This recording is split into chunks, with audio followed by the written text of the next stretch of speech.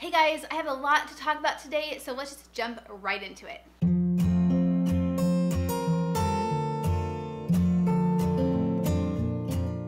Hey guys, Laura here from What Laura Likes. I'm so excited. I feel like I have taken a break since Ryan's gotten back, and here I am finally making a new video. I've missed you guys, and I just want you to know you've been on my heart, you've been in my prayers, and I'm so excited to kind of share with you today some new things I've found, some new prayers, a new show. I do want to say that I'm going to share my favorite TV show, the one I think that every single Christian should watch, at the end, so be sure to stay tuned, and I'm going to do my best to be brief and kind of just touch on all these different topics that I want to talk about.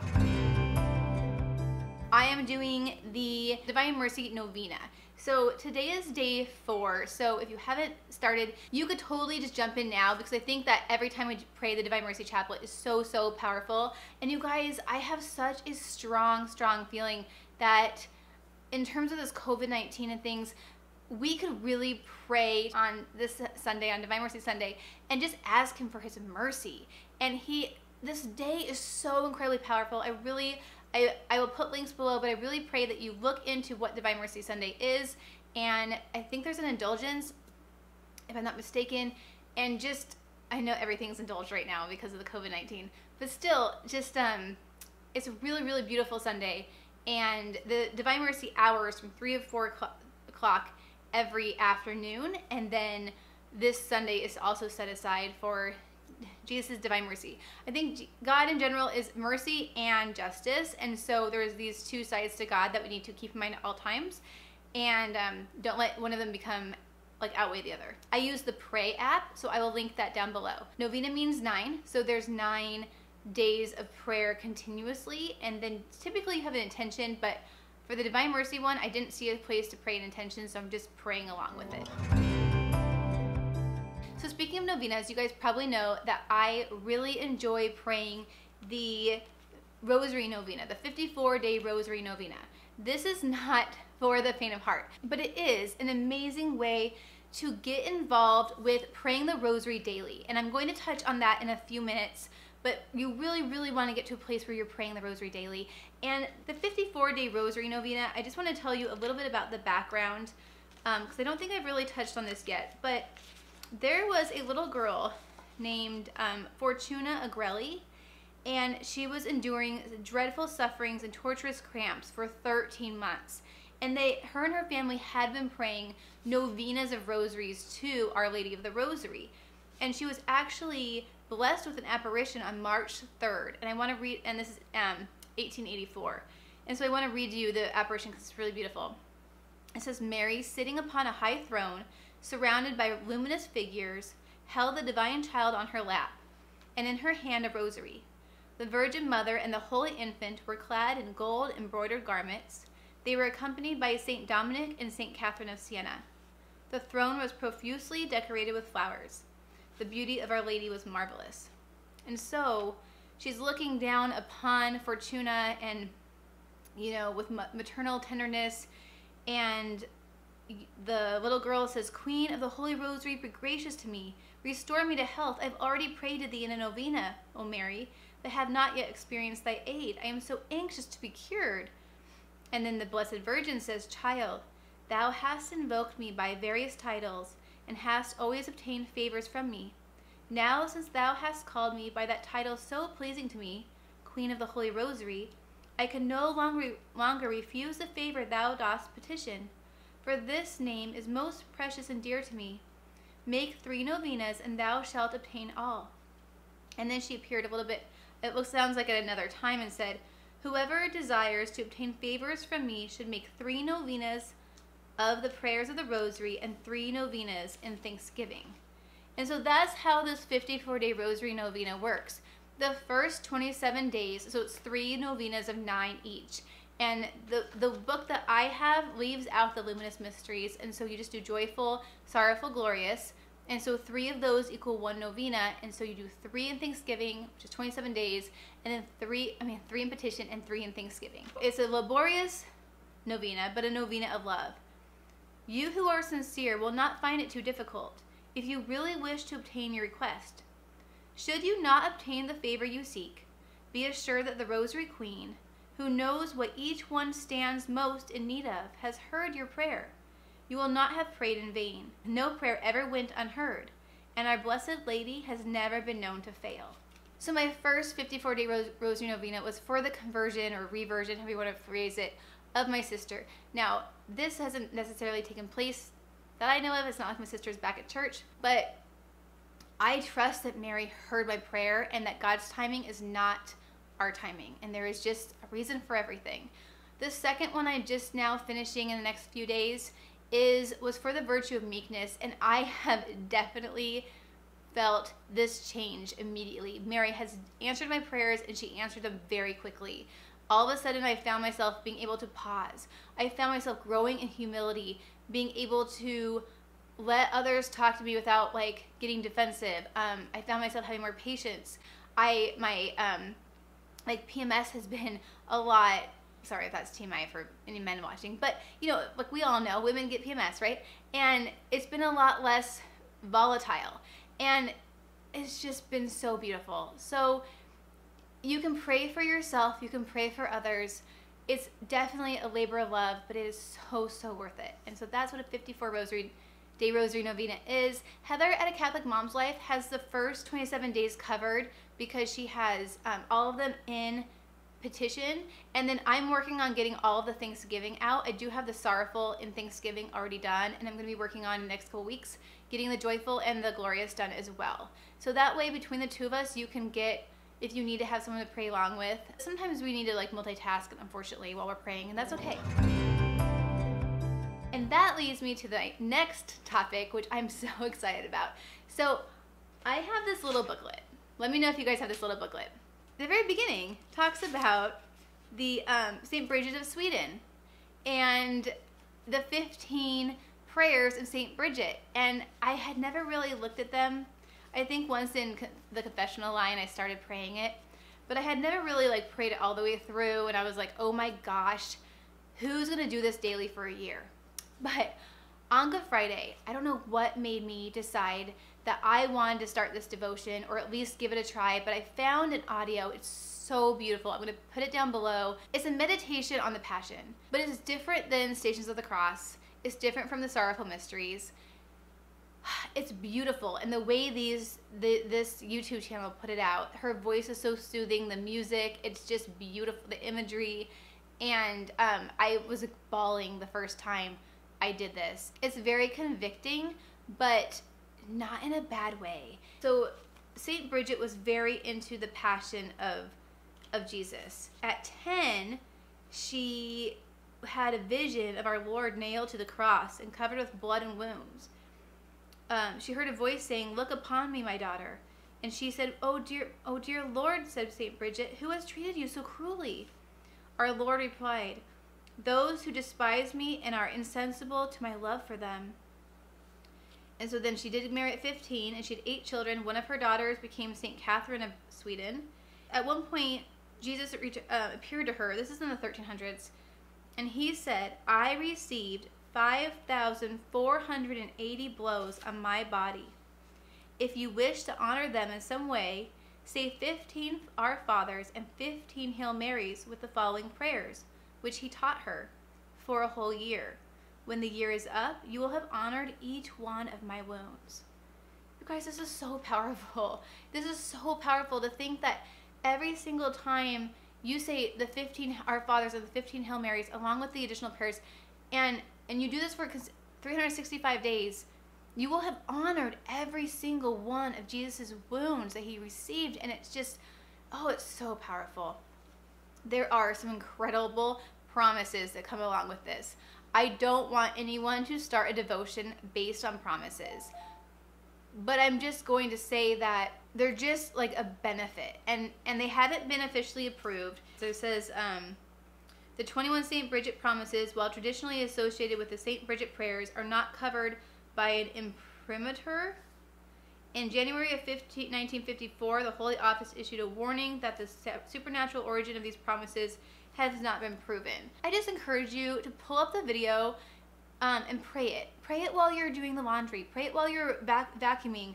I offer my domestic duties to the Lord while I pray the St. Bridget prayers, and it is a very beautiful coming together of the domestic church and my vocation while honoring what God has done. And I come away from this prayer in particular full of peace and contemplation. And so if you haven't, just pray this, give it a try. If you have made it through the year, let me know. I've also heard there's a 12-year St. Bridget prayer, and again, crazy promises, but start with this and see how you do. And you know, the thing is, even if you don't do it for a whole year, if you continue for 365 days, like just keep track and pray it for 365 days, you will have honored every single one of Jesus's wounds. And we love Jesus, right? How could we do anything, oh my gosh, better than that?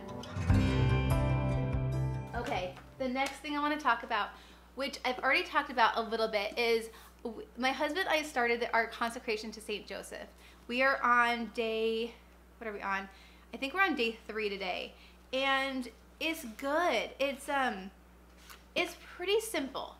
So it depends like where you are in your faith walk. If you are still kind of discovering some of the basics of Catholicism, whether you're a convert or you're just a cradle Catholic like myself who kind of is on the journey and you're just wanting to know more about St. Joseph, this is really good. Definitely worth it to build up to your consecration. I love St. Joseph. Ryan loves St. Joseph. It was a natural thing for us to do together. I think it'd be beautiful for everybody to do it with their spouses. Okay, so to summarize, every single day I have 4 things I'm doing. I'm praying my 54-day Rosary Novena. I am praying the St. Bridget prayers. I'm praying the Divine Mercy Novena, and I am doing the consecration to St. Joseph. Now, obviously some things are going to fall off, like my 54-day Rosary Novena is almost done, so I will go back to praying a normal rosary after that, but I will still continue to do that every day. The St. Bridget prayers aren't going to stop anytime soon. The Divine Mercy Novena is going to be over, but I do have a goal to pray the Divine Mercy Chaplet at 3 o'clock every day, and most days I succeed. And then the consecration will of course end when that ends, and I will just end that for now until I find some other kind of spiritual reading to do. In the mornings, I do try to attend live mass with my priest at 7:30 every morning. I didn't make it today, but if I don't make it, I still do the readings and try to have a few minutes to meditate on them, to kind of process through. I really, really love meditating with paper. I have a whole video on that, and so I will link that down below. I also just found a new spiral notebook on Amazon because this one's almost full. So I'll link that below as well. And then you guys do ask me what Bible I have, and so my favorite right now is this Ascension Presents. It's the Great Adventure Bible. I just really love it. I need to get tabs for it still, but the only downside is it doesn't have a huge margin. So if you're a huge like writer in your Bibles, then you probably need something with a bigger margin. But the font's a nice size, and I love all the color coding and some of the other things that it has going on. Okay, so I'm so excited. The TV show that I'm recommending is called The Chosen. Now tell me down below if you've already watched The Chosen, if you've binged Jesus, because I know I did, or we did, our whole family did. What you do is you download the Chosen app for free, and then depending on what device you have, like for Roku, you downloaded a channel called VidAngel, and then from your phone, you don't need any special equipment, you can cast the episode from your phone to your TV via whatever device you have. And it's hard to put into words, The Chosen, but what it's doing is it's taking Jesus, and it's what does Ryan say? It makes him personable. He's dancing at the wedding feast at Cana. He's interacting with children. He's interacting with his disciples. It's in common modern speak, but it takes place at the time, traditionally. Jesus, you just fall in love with him. His eyes are so kind. The actor is so good. And you find yourself meditating on him throughout the day. It's like I saw that. If you have anxiety, especially, watch The Chosen, because you'll see it and then you'll be like, okay, God, you want to call me home? Go ahead and call me home, because that is the Jesus that I want to spend eternity with. Like, they just captured his essence, his humanity and his divinity and his meekness and humility so beautifully. And it's non-denominational. I do have to say, from the Catholic perspective, I was not happy with how they cast Mary, how they personified Mary. She wasn't bad, but I think that Mary, being Catholic and having Marian apparitions and really understanding Mary, I want Mary to be portrayed as without sin, meaning she is just the essence of meekness and humility. She is the perfect creature. So she's not going to be outdone by her friends in kindness or in trust or in temperament, and just nothing is going to be better than Mary. So far, that's been my one criticism. Of course, we haven't gotten into John 6 or the Last Supper or any of that, but for now, it's been a very, very beautiful show, and I'd love to hear your comments down below about what you think. Our whole family was impacted, and you can donate money. You don't have to, but it's pretty cool. It's all paid for by other people. So I was able to watch it because somebody else paid it forward, right? And then at the end, I paid it forward so that like 10 other people could watch it. And once you click on an episode, you have 24 hours to view that episode before it kind of locks itself. I donated $15 and was able to, I think, unlock the entitled, like the digital copy forever. So we can go back and watch it now. It was really, really interesting the way they personified different characters of the Bible and merged things together. It's just very, very well done.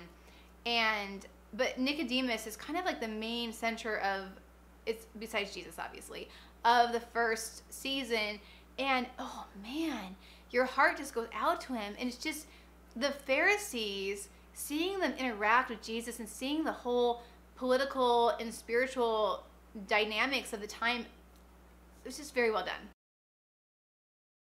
With that is just some things going on with me in my spiritual life right now. Let me know if you found this video helpful. If you like it, be sure to give it a thumbs up. Subscribe if you're new. Ring that notification bell. Make sure you actually go in and adjust it so it says every time, because I do like to do a lot of live videos.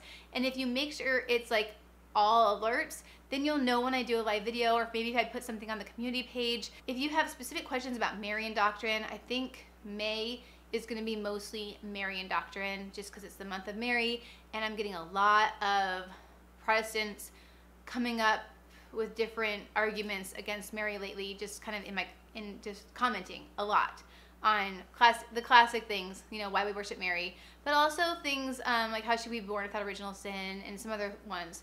So I'm gonna like really try to do some research and break things down, and that's what's gonna happen in May. But I haven't filmed anything for next week, so if you have an idea, let me know. God bless you guys. Have a very, very beautiful Easter octave. We are an Easter people. Easter's 50 days, so keep on celebrating. Enjoy it. Enjoy the joy. I know this time is very weird right now. This is amid the COVID-19 pandemic. Things are weird. Life is strange. It can be easy to get kind of bogged down in the strange, and just take a deep breath and find the inner joy, because life is good and Jesus is amazing, and all we have to do is do God's will, and we will get to our eternal reward, God willing. And oh man, I just want to win the race, right? Okay guys, God bless. Have a very beautiful day. Remember to know God, love God, and do God's will, and I'll talk to you again really soon. Bye.